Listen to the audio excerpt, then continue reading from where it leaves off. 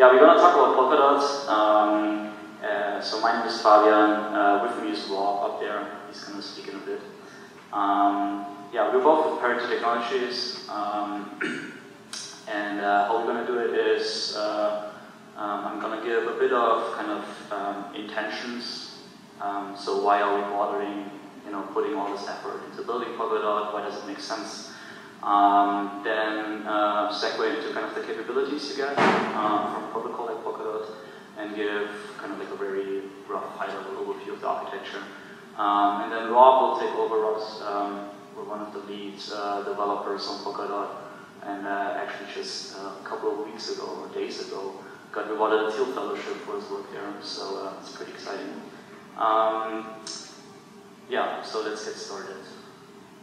So status quo.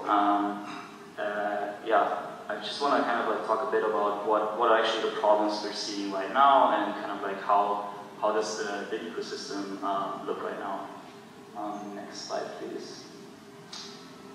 So we've seen over the course of the last couple of years, really, yeah, just an explosion in the number of not just blockchains deployed, but actually like different blockchain technologies.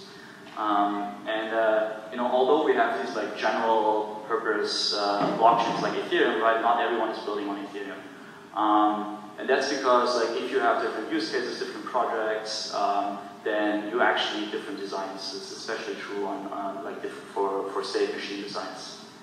So next slide, please. And you can see that very nicely actually in the enterprise space, where like most of the enterprise development today is not happening in the public space, right? It's happening on these like isolated private permission chains because, well, actually the privacy and permissioning requirements of most enterprise use cases are just not met. You also see it if we have the next slide. Kind of like the equivalent in the public space is a bit that if teams if you want to build something and existing blockchains don't fulfill your requirements, you start a new project, and you see a lot of like tribalism, or like often called maximalism in the space, right? Where someone claims it's an Ethereum killer or whatever killer, and like they solved all the problems, and this is going to be the final solution to all the problems we have. And in reality, it's just another snapshot of technology we have right now, right? Next slide, please. Yeah, what we end up is this crazily fragmented landscape, right? Like tons of different blockchains in the public space, in the private space. Current blockchain technologies cannot communicate with each other, at least not in a trustless or decentralized manner. Yeah, we kind of end up in like similar data silos that like blockchain, promised us to break out of in the first place. Yeah, so long story short, like this is kind of the reason why we wanted to came up with Polkadot and are trying to build that. Yeah, so I already mentioned it. Current blockchain technologies cannot not really talk to each other in the way we would like to have it. So really this all falls under kind of like the umbrella interoperability, right? You want to make sure that blockchain, separate blockchains can talk to each other and understand each other. There are different approaches to that, but like for us, kind of like these three things, and probably also the next slide, sum up like pretty well. Yeah, stay on this one. Sorry. Yeah, you heard your buzzword. And yeah, kind of like sum up our approach to that. So one thing is we really want to make sure we can connect chains that are different state machines as well as different consensus, right? This should not be a factor whether you can connect chains or not. Second thing is you want to support past, present, future. So what do I mean by that? Like if I say past, I mean networks and technologies that are already out there, right? You already have the public Ethereum network, you already have Bitcoin, you already have Zcash, so you want to be able to integrate all that into your interoperability network. You want to be able to support everything present, so kind of state-of-the-art technology, stuff that you can build right now. And future is you don't want to assume too much about how systems in the future look, right? Like, people will come up with stuff we can't even imagine yet, but you still want to be able to integrate those. So yeah, the third point there was, you want to have public and private be able to run in the same network. For private chains, you can think a bit about it like in terms of like firewalls, right? You want to, like, if you have a private chain, you want to be able to control like how much information about your data you give away, how much people can actually interact with your network, but at the same time, you don't want to be completely isolated, right? It should be up to you. You still want to be your safe haven without being isolated. Next slide, please. So yeah, the next thing is you want to think beyond tokens. So I think it's pretty obvious, and you can very easily reason about why it makes sense to have interoperability with tokens. You should just think about like decentralized exchange or something like that. A lot of people are actually working on that with like atomic swaps and stuff like that. So you want to be able to basically exchange value across chains, right? The reality is a lot of kind of messages are not necessarily value transfers, right? So you want to be able to like really have arbitrary message passing, which is a superset of just value transfers. And with Polkadot, we just want to support like both, right? So next slide. So another thing is co-securing, or like how we call it often, pool security, which is kind of the idea that like whenever you spin up a new chain, you compete with other chains over security resources, right? Like if you think about proof of work, the moment you start another proof of work chain, you kind of like compete over, like, there's so much hashing power in the world and you compete over that, right? And if you look at, it's actually just published like a few weeks ago, the website that kind of like looks a bit like CoinMarketCap, but it lists how much it will cost to 51% attack certain proof of, like 51% attack certain proof of work chains for 1 hour. And if you look at like top 5, top 10, they're pretty secure. You could maybe even argue some of them are like overly secure, right? Miners still mine on it because the incentives are designed in a way that it's still worth it to do it. But it's very unreasonable that someone will attack that. And then the moment you drop out of the top 5, top 10, it actually becomes very, very cheap to attack these networks. And the same reasoning is true for, like a similar reasoning is true for proof of stake, where you only have so much value in the world that people are willing to put down to become validators. Right? So if we have the next slide up, you'll, yeah, exactly. You'll see this kind of like illustrated here with Litecoin and Zcash. It's actually a pretty good example of Zcash. So when Zcash started, really what they wanted to be innovative in is kind of like a privacy preserving coin, right? They were really innovative on the zero knowledge part of things, like a very kind of like a unique thing in their stake machine. But what they suddenly had to think of is, well, how do we get a community of miners that will, secure our chain? And even if we have that at the beginning, like if we have the same proof of work algorithm that Bitcoin has, like even the smallest Bitcoin mining pool can just completely take over our chain, right? So they have to think a lot about how can they tweak their consensus to not make it happen. The pool security, this pool security approach, really what you have is like every chain in this network shares the same security guarantees, and so by that, no chain is like overly randomly secured. Next slide, please. Another thing that Polkadot provides is what's often referred to as like horizontal scaling. Right, so it's the idea of you can run multiple chains in parallel, and by that kind of like parallelize execution or like transactions, which is a pretty important feature. Like you can think a bit about it. Like yes, you can connect chains that look very differently, but you can of course also connect chains that look exactly the same, right? And if you're able to like parallelize transactions over that, you actually also get scalability. So next slide, please. Another thing, and this really would be a whole kind of meetup or talk in itself, but I just want to mention it here. It's something that you will often hear if you read about Polkadot or hear us talk about it.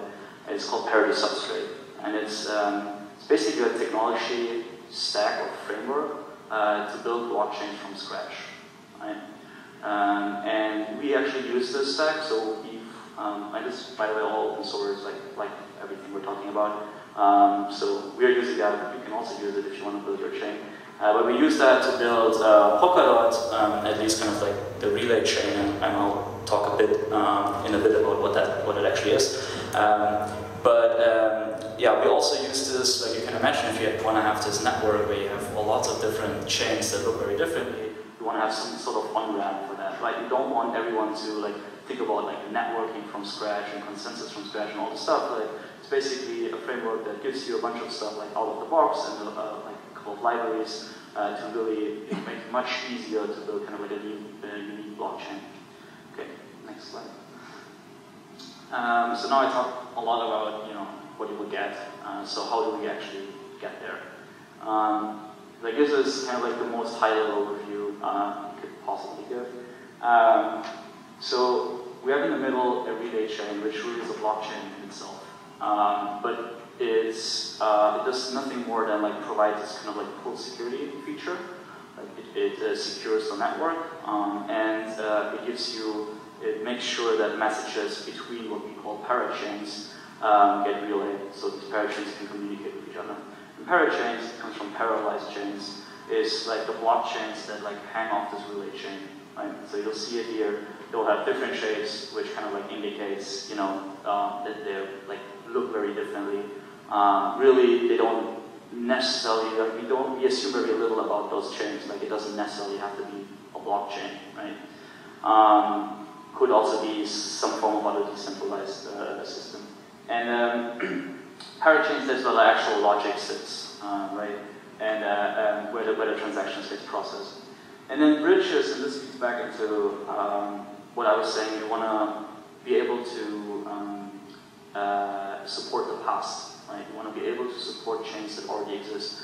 So it's very unlikely that the Ethereum community tomorrow says, okay, let's all become a parachain in Polkadot, right? They already have their own consensus and they're all very secure, right?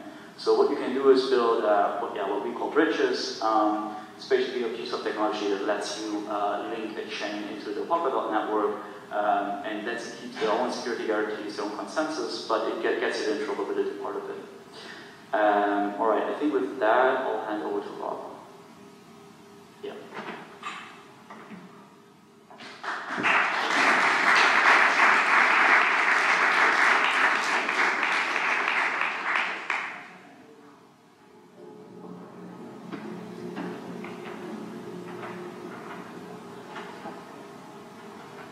Hello everyone. So Fabi gave you a bit of a overview, just what we're trying to accomplish, roughly how it works, and I'm going to go into a bit of a technical breakdown. So basically, how does it all work? Who are the actors in this system? How can it work as a developer? Where we are now, and then what we're planning to do in the immediate future. So, next slide, please. So as far as technology goes, what we're using is a few key building blocks. So the first one is the Rust programming language, and that's a low-level systems programming language where it has it's very modern. It has lots of different checks that you can enable to just basically make sure that huge classes of common programming errors just don't happen. So we feel a lot more confident writing in this language. The other piece that we're using a lot for the parachains is actually WebAssembly. So this is a standard for a basically cross-browser, low-level, like basically a machine language. So instead of having JavaScript run on your web page, you would instead have WebAssembly. This is something that will run really fast and also really secure in a sandbox. We're using that for parachains. So when you have a parachain, it's actually just going to be some WebAssembly code that gets executed. And the last piece of technology that we're using that I'd like to talk about is libp2p. So that's just a library for peer-to-peer networking. Like it's very sophisticated. You can plug all kinds of different components together and build very complex peer-to-peer networking systems using this library.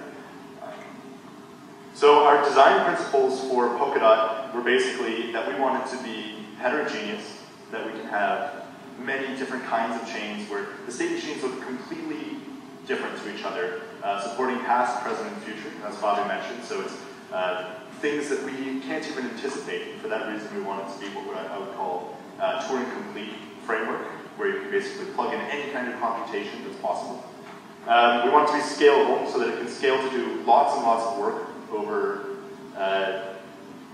time. So initially it will be just sort of a quadratic scaling over the blockchains that exist right now, and as well an ultra-efficient root layer, because if you think about it, scalability sort of flows from the root. If you have some kind of smart contract platform, but it's inefficient, even if you build like fast layer 2 solutions on that, they're still going to be bottlenecked by that root level. So making sure that the root level is very fast as well is important. But we're also going to do some research into things like hierarchical scalability. So that's, for example, a relay chain where one of the parachains attached to it is another relay chain, or so on. And you end up with this sort of tree of chains where transactions between them would propagate all the way up to the root and back down to some other leaf. And with this approach, you could, with considerable latency, actually achieve very, very high scalability. And that's sort of our next avenue for scalability research.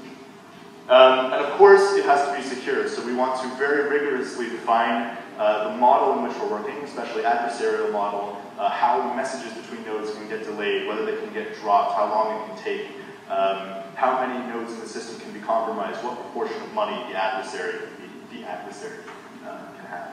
And under these constraints, we would design the system to be secure. And those were our design principles. So to explain parachains a little bit more in depth, as I mentioned, it's a piece of WebAssembly code that gets registered on the relay chain. So this relay chain is really just managing sort of a registry of parachains validity functions. So a validity function would just be something that takes like a block, for example, and a piece of data that proves the block's validity, and then executes and says this block is good, or it says this block is bad. And that's just the core building block of the parachain. So if you want to write a parachain, basically you have to write this validity function. And you would do that in a high-level language like C++ or Rust. It would be not something too high-level because it has to be very performant, but something that can compile down to WebAssembly, and then you could register it on the relay chain. The other part that you would need is a collator node. So what a collator node does is it's a special node that actually creates those blocks that sort of get pushed into this validity function to check whether they're good. And the last thing of parachains is the message queues between them. So the way I would put it is that the relay chain manages the finalization or co-finalization of all these parachains, and it plugs all of this into the pooled security or shared security that Fabian talked about a bit. But the other thing it agrees on is this sort of secret or hidden state of message queues between them. And to make sure that those messages don't get lost or dropped. And then you get actually trustless messaging and interoperability between these chains.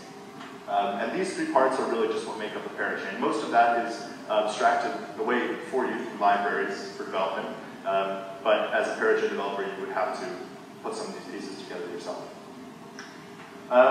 Yeah, so now I would talk a bit about the different economic roles that we have. So first and foremost, the ones which are really the most important are the validators. So what the validators do is they manage relay chain block authorship. So they're the ones who actually grow the relay chain. They actually include parachain candidates, parachain blocks, and decide what's good. They basically put their own money on the line in a proof of stake system saying, yes, I think that's good, or no, I think that's bad, and they grow the chain. And they also steward availability of external data. So as I said, with a parachain validity function, you have a block, but you also have some piece of data that proves it. And this might actually be really big, because if you imagine a block that contains a financial transaction that covers 1 million accounts, you can't just put the record of all those 1 million accounts on the chain to prove that this block is good. So rather you would put some kind of cryptographic reference to this record of those 1 million accounts, and then keep the data that actually stores those 1 million accounts off-chain. And the validators are also responsible for making sure that the availability of that external data necessary to validate the parachain blocks stays there, that it's always there, and that people can actually reproduce the results of evaluating parachain blocks. Back one. No, not back one. This is the one. So the next thing is the nominators. So essentially in a consensus protocol, you have this issue that as the number of validators or participants grows, the amount of work that they have to do grows with the square of that number. But then we have this other trade-off that with a proof-of-stake system, we want to maximize the amount of money that is in the staking system as opposed to liquid, because then that would say that provides higher security for the network. So the nomination mechanism is how we break out of that. So we essentially keep the amounts of validators who actually do the work of agreement fairly low, but then we allow nominators to stake on their behalf and say, this guy is good, I trust him to do a good job, and if this guy gets rewarded, the nominator would get a corresponding reward, and if he gets punished, he would get a corresponding punishment. And yeah, it provides an additional economic security without additional consensus overhead. And it's done with a heuristic-based assignment where essentially a nominator can say, like, oh yeah, of these guys, assign me to the one that works the best with the other pool of nominators. And then we have a fairly complicated off-chain heuristic that assigns people to the specific validators that they would like out of that. And then we also have the collators. So what collators do is they create those parachain candidates, they give them to validators. Validators run them through the consensus process, they decide if they're good or not. And what a collator does is it works on only a single parachain, because working on a single parachain is already a heavy enough job that a collator couldn't really do it on more than one parachain. And the other thing that they do is, because they're always running a full node on this parachain, is to monitor it for misbehavior. So if they see, oh, these validators included a block for my parachain, but this parachain block is bad, then they would issue some kind of on-chain report and cause a dispute, provide economic security. And the last thing is these fishermen. So fishermen basically do that last bit that I was talking about, but also without being collators. And these roles are fairly nebulous, right? Like, it's not as though you have to go into some registry to actually become one of these roles. It's more like you just spin up a node and say, I want to be a collator, and I want to be a fisherman, or whatever. So in that sense, it'll be completely open and permissionless. And yes, they can trigger the availability and validity game, which I'll talk about in a second. But first, we're going to look at this very simple diagram. So that basically sums up what I was talking about before. So we have this relay chain at the heart. There are different validators in the center, so those are little colored triangles. And they have different colors to sort of indicate that, sometimes they're assigned to one chain and sometimes they're assigned to another, but they fundamentally perform the same action, and then periodically, like, their color might change. So one of those green guys is right now assigned to the green parachain, whereas in a few blocks from now, he might be assigned to the red parachain. And then we have these different parachains, which are different shapes attached to the system. So off to the right is notable because it's this hierarchical thing that I was talking about before, where you have another relay chain attached to that root level relay chain. And at the bottom is a bridge. But really, from the perspective of the validators, or the perspective of the collators, or the fishermen, it's actually the same job to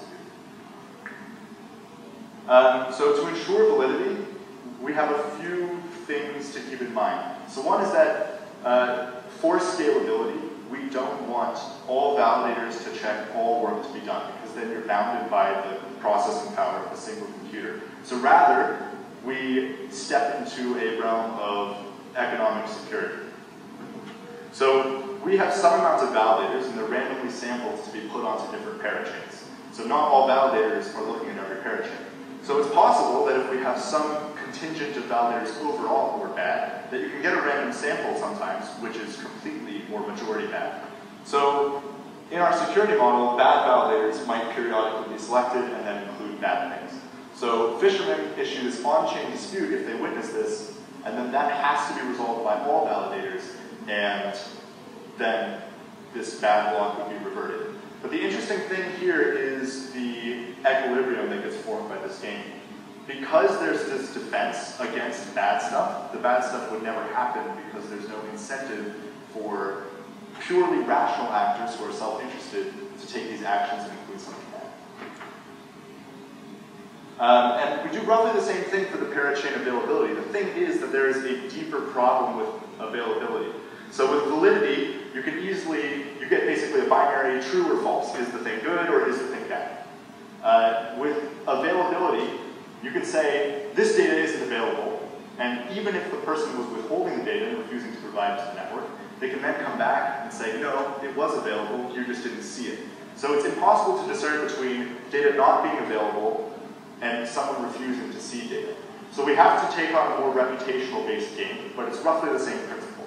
So if a fisherman would see this data is not available, he would go around and sort of surreptitiously collect statements from various validators. And if you have a sample that says, and you would take a large enough sample that it would be statistically significant, that says, this data is not available, then we would sort of proceed further into that game and see how we can punish those who are withholding the data. In worst case, the data never existed, and then you also have to do a reversion.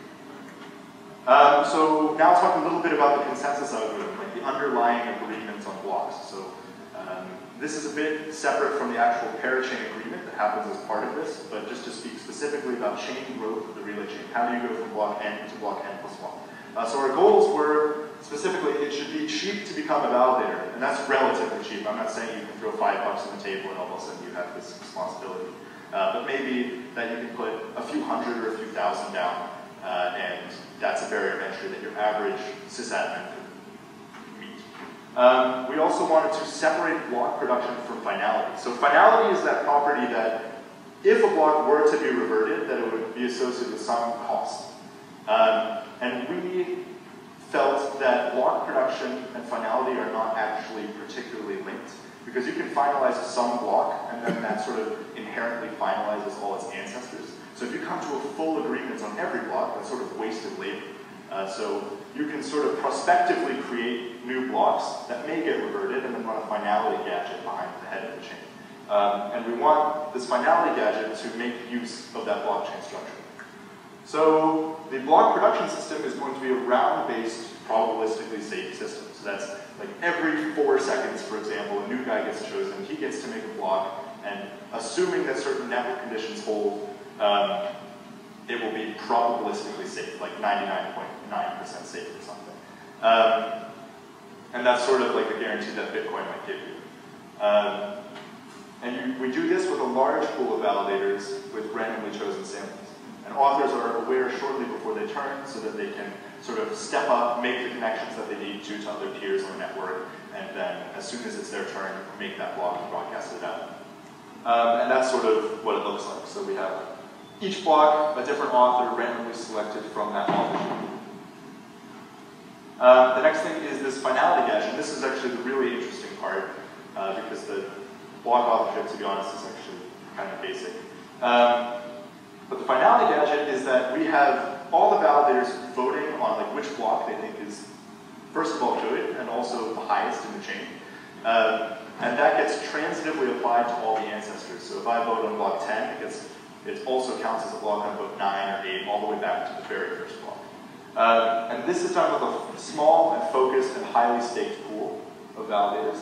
And we have this accountable safety metric, which is that if something is reverted, then we slash 1/3 of all the stake from this pool. And that's theoretically the highest you can go in this network setting. So we could say, yeah, we think that messages would arrive within 30 seconds, but that's a little bit nebulous. So we would say, with our network condition, we can always slash 1/3 even if messages arrive 100 years from now. So that's sort of what this would look like. So we have 7 validators in this pool on the right.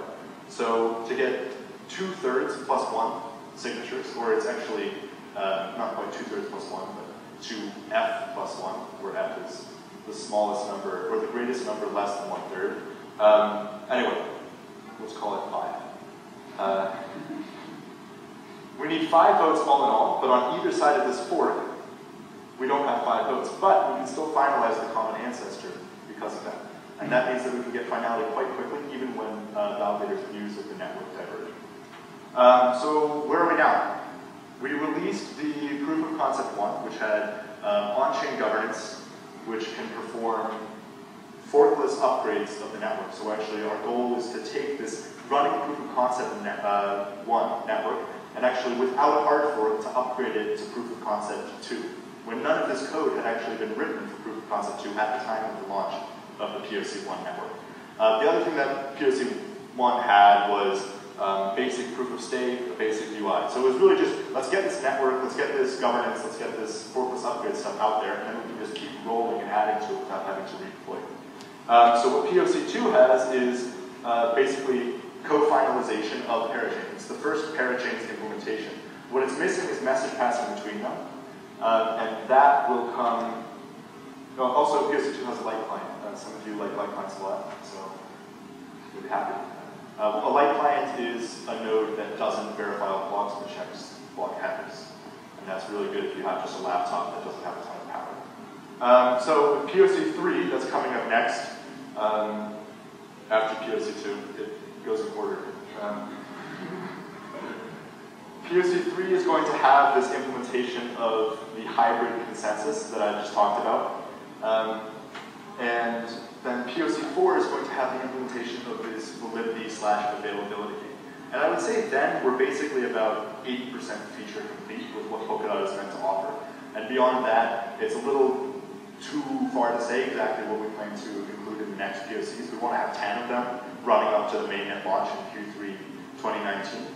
And it'll mostly be incremental improvements, modeling, testing, auditing, that sort of thing, just to make sure that it's really airtight, even though from POC4 you'll really have about almost all the functionality that you would want as a developer in Polkadot. And in parallel, we would be building developer tools, so things like libraries in Rust or in other languages for writing parachaining runtimes or validity functions or call later nodes and things like that, just to make it simple. If you are one of these people or know one of these people, they're everywhere. Let us know. We're always looking for researchers, parachain implementers, educators, community leaders to work on Polkadot, help contribute to it, help us figure out some of the hardest problems in this space, and just get the word out there. So please talk to us if you feel like you fit one of those roles. Thank you very much.